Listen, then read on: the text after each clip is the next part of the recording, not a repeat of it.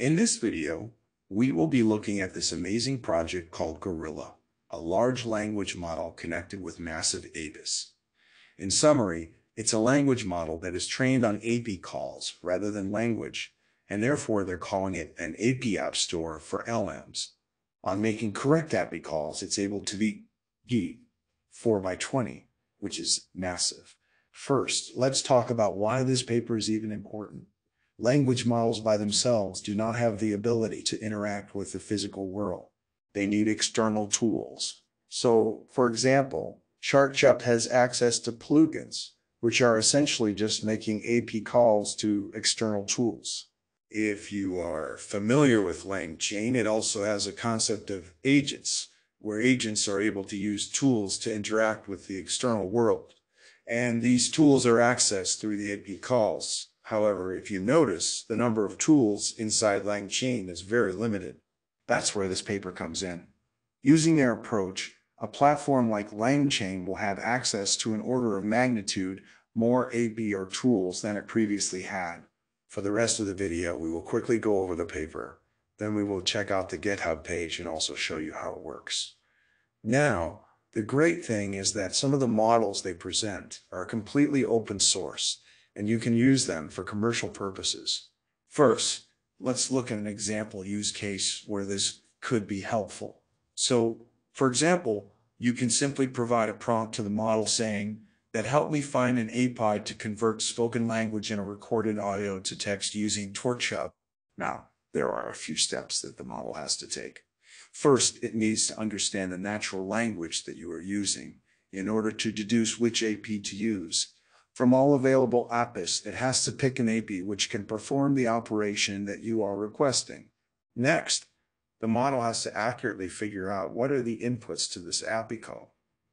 And this is when it becomes very tricky, because in a lot of cases, you have very similar APIs with different inputs. And this is where most of the current LLMs fail.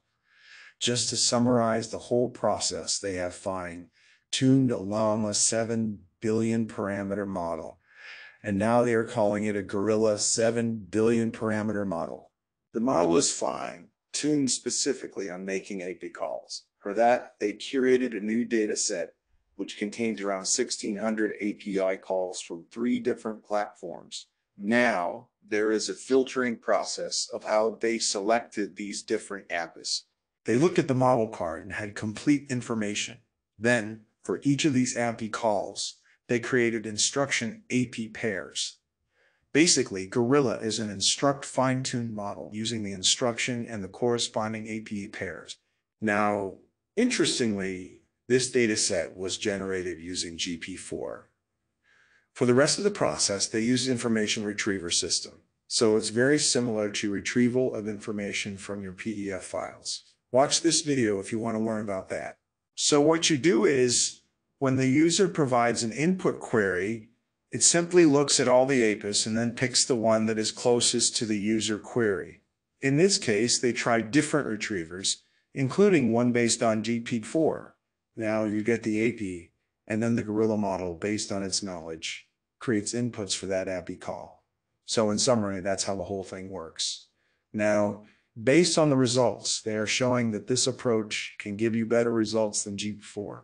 So it's around 20 better than GP4. And surprisingly, it's 10 better than Chat. So it seems like Chat is much better at making these API calls compared to GP4. Now, that's a quick summary of how these things work. Let's look at a working demo. First, let's quickly look at the GitHub repo. So there's a Google Colab demo that we're going to be looking at in a bit. You can also run this locating, and they're providing 5 different models. So the first one is Gorilla 7 Hugging Face for 0, which lets you interface with Hugging Face API. Then there are a couple of other models, which is this TEF and V, and they are specifically for TensorFlow and Torch, respectively. Now, these 3 models are based on Llama, so you can't really use them for commercial purposes. However, they are also releasing these 2 other models. One is MT-based, and the other one is Falcon-based. Both of them are Apache 2.0 license, and that's why you can use them commercially. In terms of the fakes, so we talked about it, you can use these models commercially, and you will also be able to actually interface this with LangChain.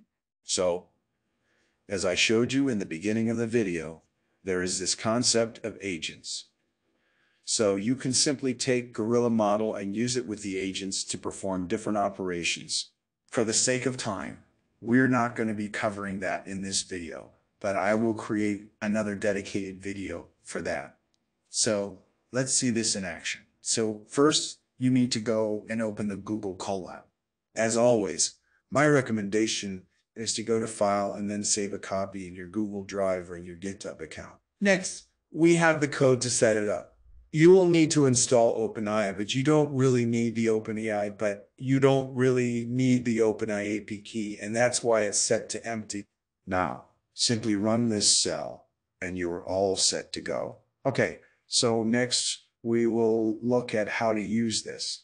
So you simply need to call this function called getGorillaResponse, provide prompt, and then the model that you want to use. So for this specific example, they're using the Hugging Face model. And the prompt is, I would like to translate from English to Chinese. So let's run this. So here's what it came up with. So first, it's showing you the API call. So you are going to be using a transformer package and then a pipeline from transformer. And then there are some explanations. So Hugging Face transformers that the API provider an explanation. It says import the necessary library, which is pipeline from transformers. Then use the pipeline function from transformer to create a translation model that can translate from English to Chinese. So it also specified the model to use, which is pretty nice.